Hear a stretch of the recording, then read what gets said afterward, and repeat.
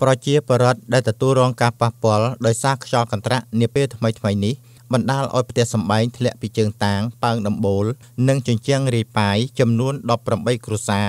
មកពីបណ្ដាឃុំនានាក្នុងស្រុកបាកានបានទទួលអំណោយមនុស្សធម៌របស់សាខាកាកបាទក្រហមកម្ពុជាខេត្តពោធិ៍សាត់នារសៀលថ្ងៃទី2ខែឧសភាឆ្នាំ2019ដែលបានប្រពធ្វើនៅភូមិទួលតឹងឃុំតាឡូ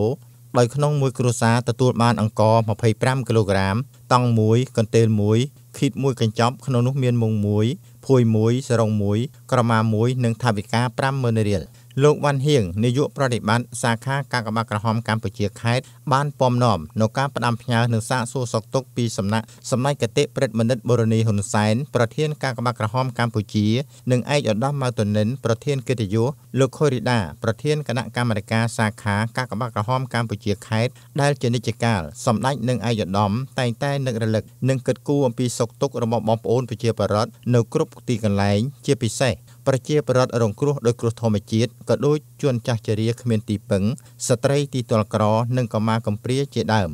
លោកបានជម្រាបជូនអំពីស្ថានភាពមួយចំនួនពាក់ព័ន្ធទៅនឹងគ្រោះធម្មជាតិនាពេលកន្លងមកនេះនៅតាមបណ្ដាខេត្តក្នុងនោះក៏មានខេត្តពោធិ៍សាត់យើងផងដែរតែងតែកើតមានជាញឹកញាប់នៅក្នុងអំឡុងខែមេសានិងដើមខែឧសភានេះប្រការនេះសូមឲ្យប្រជាពលរដ្ឋស្ថិតក្នុងតំបន់ងាយរងគ្រោះត្រូវបង្កើនការប្រុងប្រយ័ត្ននៅពេលមានភ្លៀងផ្គរត្រូវរកទីកន្លែងមានសុវត្ថិភាពដើម្បីការពារនៅអាយុជីវិតជាការពិតកាកបាទក្រហមកម្ពុជាក៏ដោយសាខានិងអនុសាខាបានផ្ដល់អាទិភាពក្នុងការផ្ដល់អំណោយមនុស្សធម៌ដល់ប្រជាពលរដ្ឋរងគ្រោះធ្ងន់ធ្ងរជាងគេជាមុនហើយក៏មិនភ្លេចពីការលំបាកខ្វះខាតរបស់បងប្អូនដែលរងការប៉ះពាល់ដោយកត្តាផ្សេងៗនោះដែរពលគឺសាខាបានចែកជូនជាបន្តបន្ទាប់ទៅតាមប្រភេទនៃការរងគ្រោះទាំងអស់ដោយមិនបានប្រកាន់ឬរើសអើងពីនានាការនយោបាយបកពួកជាតិសាសន៍វណ្ណៈពណ៌សម្បុរអ្វីឡើយឲ្យតែប្រជាពលរដ្ឋរងគ្រោះសុទ្ធតែទទួលបាននៅការឧបត្ថម្ភពីការកបាទក្រហមកម្ពុជា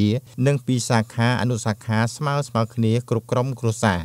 នៅរាល់អំណោយគឺសុទ្ធតែជាការបរិច្ចាគរបស់សប្បុរសជនក្នុងនិងក្រៅខេត្តតាមវត្តអារាមដែលមានជំនឿទុកចិត្តចំពោះសកម្មភាពមនុស្សធម៌ជាថវិកាសម្ភារៈដើម្បីសាខាមានលទ្ធភាពបន្តជួយដល់ជនរងគ្រោះនៅគ្រប់មូលដ្ឋានបានទាន់ពេលវេលានិងប្រកបដោយប្រសិទ្ធភាពលោកបានលើកឡើងថាពេលនេះគឺជារដូវប្រាំងនិងឈានចូលដើមរដូវវស្សាផងដែរតែងតែមានភ្លៀងខ្យល់ផ្គរដែលងាយនឹងប្រឈមបញ្ហាគ្រោះមហន្តរាយហេតុនេះសូមឲ្យបងប្អូនប្រជាពលរដ្ឋបង្កើនការប្រុងប្រយ័ត្នអំពីអគ្គិភ័យទាំងនេះដូចជាភ្លើងចង្ក្រានបាយភ្លើងទៀនធូបពិសេសសម្រាមនៅក្បែរលំនៅឋានត្រូវសម្អាតឲ្យបានស្អាតនិងដាំដើមឈើជុំវិញផ្ទះដើម្បីបានជាម្លប់និងធ្វើជារបាំងខ្យល់បញ្ហាដែលសំខាន់ជាងនេះទៅទៀតនោះគឺបញ្ហាសុខភាពគឺជាកត្តាចម្បងក៏បីបងប្អូនប្រជាពលរដ្ឋធ្វើយ៉ាងណាចេះរស់នៅស្អាតហូបស្អាតផឹកស្អាតមានអនាម័យល្អត្រឹមត្រូវគោរពច្បាប់ចរាចរណ៍និងលុបបំបាត់គ្រឿងញៀនទៅធ្វើឲ្យសង្គមគ្រួសារ